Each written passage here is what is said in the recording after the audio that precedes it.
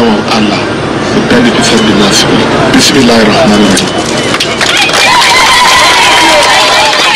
The flag off of the 70 buses is among the numerous accomplishments of the state government, marking the first 100 days of Governor Babagana Zulum's second term. The new buses, which have started plying the Maiduguri Metropolis, are to help address the cost of transportation for residents in Maiduguri. Passengers didn't mind waiting for hours for arrival of the buses at strategic points.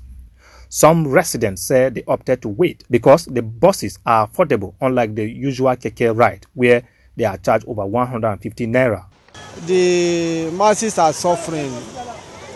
There is sometimes the transport, you won't have any money to transport yourself, and begging, there is no way you can beg for them to accept due to the fuel rising.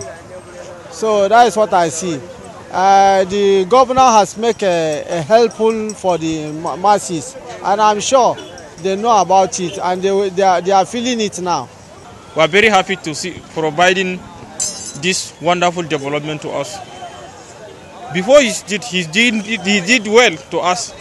That is why we do not say may God bless him. The fuel subsidy removal, since it was implemented, impacted the lives of Nigerians negatively, with the transportation sector among the hardest hit. This forced commercial transport operators like keke riders to increase fares. With new buses in town, it has caused envy and reduced the daily proceed for keke napep riders. Maiduguri residents are hopeful that new trend will be sustained until things get better in the nation. John Taylor, ITV News.